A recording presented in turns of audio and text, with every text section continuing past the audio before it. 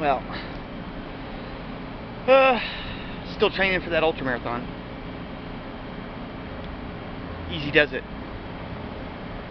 I'm doing the bare minimum I can possibly get away with and still get up to being able to run 100 miles in under 24 hours. I'd like to do it substantially faster than that, but most likely when I get to the race and start running, I'll get more conservative. I'll just be more focused on finishing under the 24 limit and not making a fool of myself. Oh yeah, and I hurt my back. I was trying to push this young woman was broken down on the ramp I was flying a sign on, and she was driving a truck that was as old as I am, and I'm 50, so that's not good. I hurt my back, but back injuries, I tend to be able to work through those, and it's up higher too, so it's not like the lower back hurts like affecting my legs.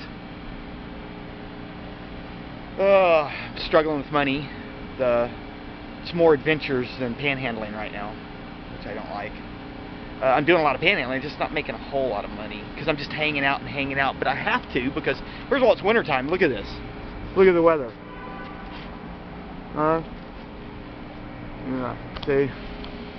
It's hot, and this is February, so that's why I'm here. It's easy to roll out of my sleeping bag and go for a training run. Quit smoking pot. See, I'm giving you a rundown because I haven't been on the camera for a while, like a month. I don't have money for SD cards. This SD card's almost gone. Basically, that's about it for this episode of Adventures in Panhandling, or Camera Obscura, or whatever the hell I was calling it. Yeah. You keep filming, you get interesting stuff. That's all I can say. I'm going for a training run tonight, a long one up in the hills. Let's see if my back's going to heal up or not. See you then.